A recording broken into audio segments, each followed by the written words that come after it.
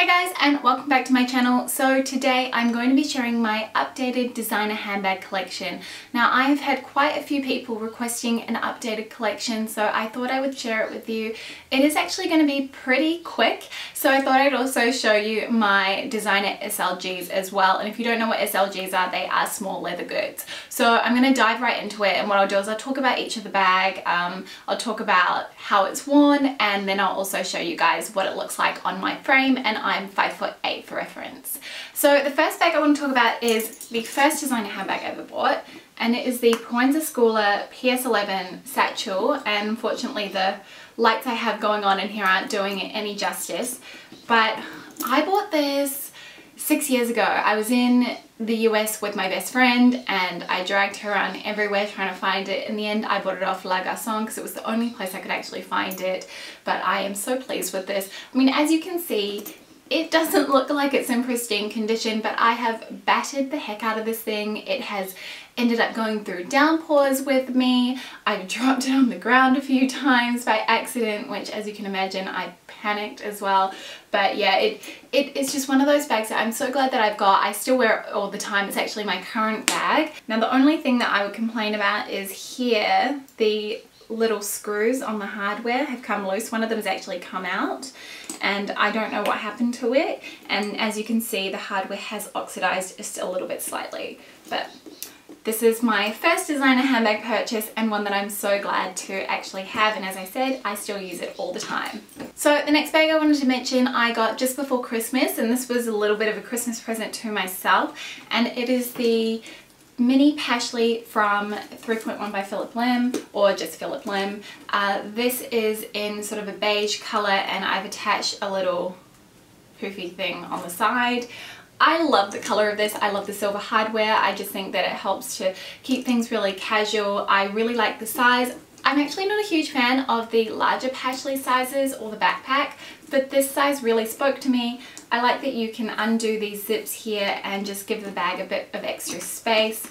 I'll show you what it looks like inside, but essentially it just undoes with this clasp on the front, on the front, opens up like that, and then as you can see it's just sort of one big pocket, and then it has this smaller little pocket here at the back where you can put things like your card case or your keys or whatever it is that you want to put in there. And see how the bag actually extends forward like that? This is what I love about the zippers. So yeah, this has been wearing really well. I have gotten colour transfer on the back. I don't think you're going to be able to see it because I did wipe it off, but I have had a little bit of scratching here from where I was trying to get rid of some blue dye from a pair of jeans. So that is something you do have to be mindful of if you are thinking of getting this bag, but I absolutely adore it. And I am planning to do a full review and what's in my bag of the Mini Pashley, but probably not for another couple of months. So yeah, I thought I'd just share you a little bit of an update for now. So those are the two bags that I have. The rest of the items I have are more small bags or small leather goods. So as you can see, I've got a really small designer handbag collection. And what happened was I sold a lot of my bags ahead of the wedding. That was my priority. But at the moment I have been looking into buying a new designer handbag, and I'm currently tossing up between the Givenchy Pandora box bag, the Celine Sangle bag, and there was one more. Can't remember it at the moment, but there are a few bags that I've sort of been tossing up in between, and I'm not sure which one I'm going to get. Honestly, at the moment I'm kind of saving towards some other things which for me more important than buying a new handbag, but I'm sure I will end up getting a new one at some point this year.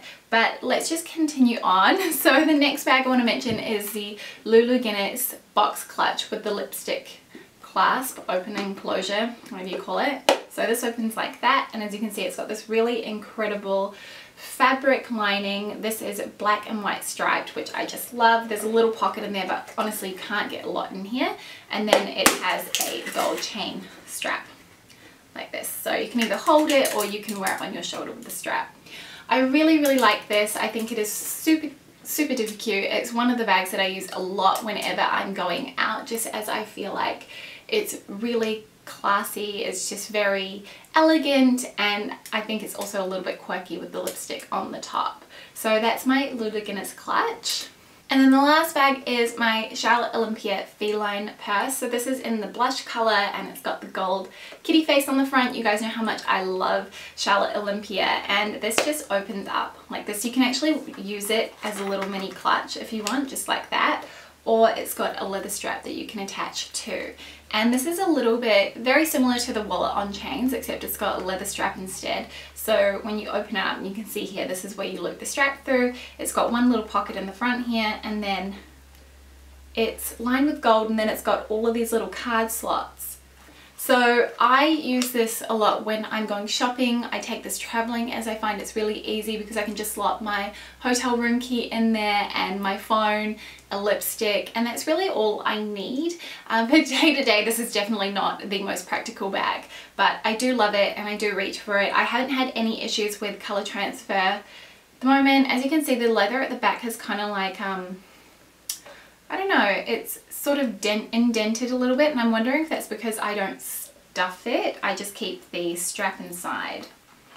I'm not sure. If any of you have this bag and you've got the same issue, would love to know your thoughts on that. But yeah, I absolutely adore this. It's such a little cutie, and you're going to see there's a bit of a theme when it comes to Charlotte Olympia with my small leather goods. So now we're moving into the category of small leather goods, and I'm not sure if you'd call this next brand a designer label, but I thought I would include it anyway. So it is this little pink wallet from Michael Kors, and I bought this when I was in New York. I'd been looking at it online, but for some reason I missed out, and then I managed to track it down in one of the shops, which I felt so pleased about. So it's this really beautiful salmon pink. It's got a little pocket here on the back, and then when you open it up, and this is what I love about it, it actually has two other little compartments. So the main one looks like this, so you've got a big pocket here. This is pretty much almost the same size as the Charlotte Olympia purse.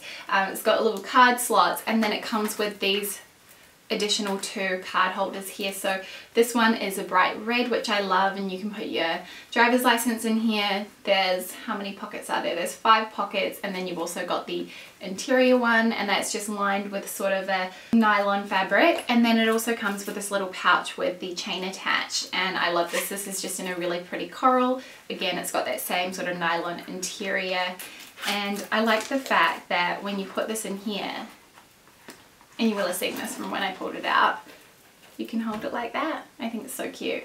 I actually haven't used this as much as I thought I would. This is in a Saffiano leather, so it's really hardy, really durable. It's not going to scratch or anything like that, which I like. So I know it's going to wear really well, but I just haven't had the opportunity to. You'll see from my next 2 items that I'm going to share with you guys why I haven't reached for this so much, but I do really like it, and I think that I'm just going to make more of an effort to use it this year. So the next 2 items are both from Charlotte Olympia, and I've got 2 feline purses here. So I'll talk about my oldest one first. So I got this as a treat when I got my current job about 2 years ago now, and I just absolutely adore this. I got it in the classic black because I figured that that would be great for putting into bags with raw leather interior. I wouldn't have to worry about color transfer or anything like that, and I just got the simple one with 1 slot on each side, and then it's got the interior pocket too. Now, the only thing I've ever put in the interior pocket is a little bit of cash. I have never really tried to put any cards in there, though I'm sure you could. And I only have 2 cards in here because I didn't want to stretch it out, and I actually had a little zippy coin purse that I used to put all of my other cards in. So I just had the ones that I reach for the most in here. So I've got my Opal card, which is for getting the train, and then I've got my everyday debit card.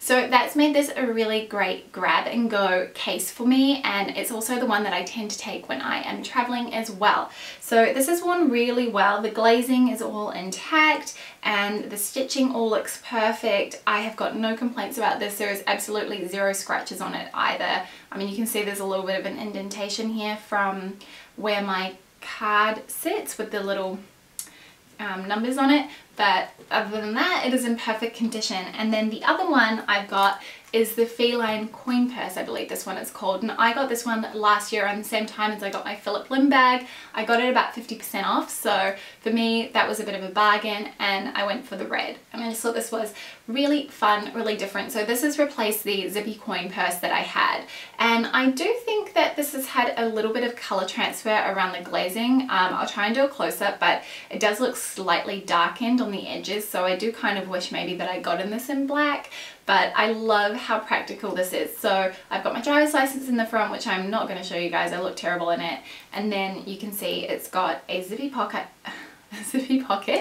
down the center, and then there are slots for cards on either side. So I will usually put cash in the center one, I don't put any coins, and then yeah, I've got all my other cards like my loyalty cards and then my credit card for traveling, that sort of thing. So yeah, I really like this. I do think that this is really practical and probably definitely more so than this one here, and it's just nice to have both of them. So I know that if I want, sometimes I can just grab this one, like if I'm driving somewhere I'll just take this one with me because it has my driver's license in it and it has a card, so if I need to make any purchases I know that I'm fine.